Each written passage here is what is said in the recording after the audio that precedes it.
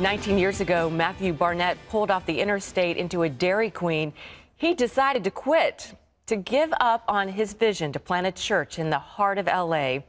Matthew made several more similar stops in the days ahead, but he always turned back. Take a look.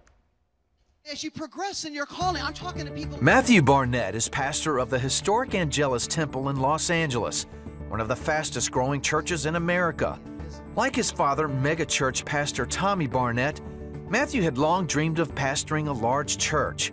But when he landed in a dwindling, impoverished church on LA's Skid Row, he was ready to quit. He says it was then God gave him a vision to start a church that never sleeps. Out of that vision came the Dream Center, a humanitarian outreach for the homeless and downtrodden. Today, there are 180 Dream Centers around the country that serve more than 50,000 people a week. But it's not just a handout. Those who come are asked one question they don't expect. What is your dream?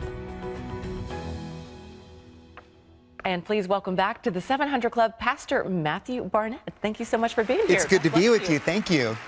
I love the Dairy Queen story. You know, so many of us have wanted to throw in the towel. You almost quit the vision that God had put in your heart to start a church in the heart of L.A. You said you probably went to this Dairy Queen like 5 times, said, I'm out of here, I'm on my way back to Phoenix. But what happened? You never went back. Yeah, you know, my dad always says wanting to quit is a sign of success because it means you have something to quit. So when you rejoice sometimes when you want to quit because it means there's something that is valuable that's being attacked of your life. And mine was the calling. I was 20 years of age, came to L.A. As you said, I was trying to pastor a traditional church in a city that was broken down. And several times I went down that 10 freeway to go back home to the safe confines of a mega church in Phoenix, Arizona, where I was raised. And I said, God, I'm going to quit. But before I quit, I'm going to go to Dairy Queen and have one of these blizzards. That's right, before I quit. And then I would eat it and I would pray. I'd say, okay, God, I'll give you one more day. And then I kept giving God one more day. And now I've given him 19 years. And it's amazing what can happen when the Bible says his mercies are new every single morning. It really is true. Sometimes all you have left is one more day to give God. But that might be the day that gets you over the hump into another phase of your life, into another phase. And then one day you'll wake up and 19 years later, you kept giving God one more day. And that's been the journey we've had in Los Angeles. I have to ask this. What's your favorite Blizzard flavor? Oh, the Heath Bar Blizzard. It's the best, okay. Absolutely. But I sample all of them. Me too. I like Oreo. I'm open-minded. All right, we got that important question out of the way. Well, today your Dream Center serves 50,000 people. You used to serve like 20, okay? Now, what is the question that you ask people, the surprising question that you ask everybody that comes to the Dream Center? Well, a lot of people come to the Dream Center, and we ask them when they're homeless, they're in the cars, they have nothing.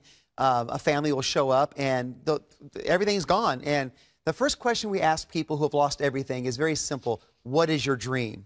And can I be honest with you? That question shocks people. Yeah. How can you ask me what my dream is when I'm trying to survive? How can you ask me what my dream is when I'm trying to overcome a 20-year addiction or living out of my car? But that's a question we need to ask because we're not trying to minister to people's need. We're trying to minister to their potential. Yeah. And that's the big difference. Sometimes only government programs can only minister to people's need.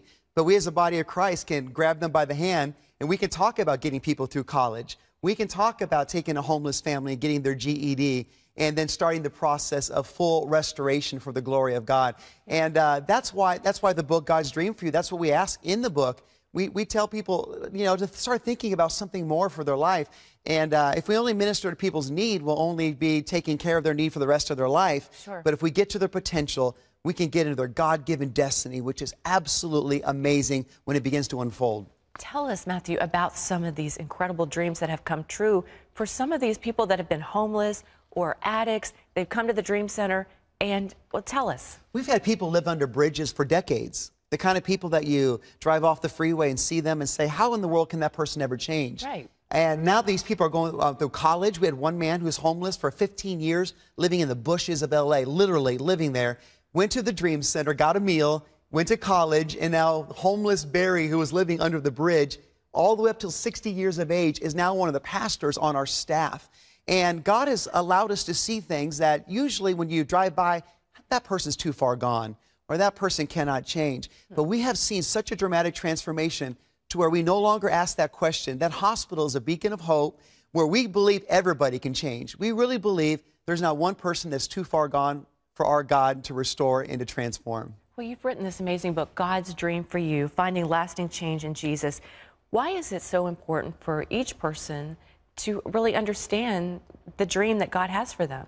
Because some people think their dream has died. They think it's over. They've gone through crushing circumstances or bitter defeat. And the book is really about a broken dream and how when you give God that broken dream, He might restore a dream different than any way you could possibly imagine. I never dreamed that we'd be ministering to homeless people. I've never realized I had a ministry to people that had drug addiction. I've never used drugs in my life.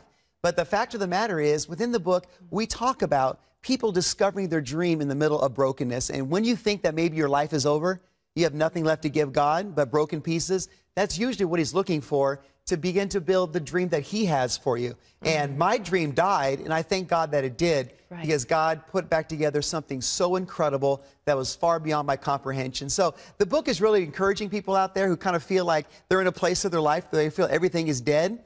Just look around at whatever you have left to submit to God. You might find the building blocks of one of the greatest dreams ever, the dream you were born to live for, God's dream. I tweeted yesterday a quote from your book, "A broken dream is really the way to a better dream, God's dream." I think I'm getting it right. That's right. Close. Yeah, and God doesn't destroy dreams in rock bottom. He recreates them. And that's the beauty of our lives. You know, if everything would have happened on my 5-year timetable, I was a pastor, I was 20, I put everything on the wall. This has got to happen the first year. This has got to happen year 2. I was addicted to the timetable. And one day God said, throw that away. In all your ways, acknowledge Him. That's so hard, isn't it? And He shall direct my path. Yeah, well, and all of a sudden, that changed my life. I realized all I have to do is acknowledge Him, and He's going to take care of the path. And little did I realize that this path would be the most incredible path that we could ever imagine. Trafficking victims, homeless people, all these type of people that we're ministering to on a daily basis were never in the original plan, but they were in God's dream. Well, you just celebrated 19 years at the Dream Center.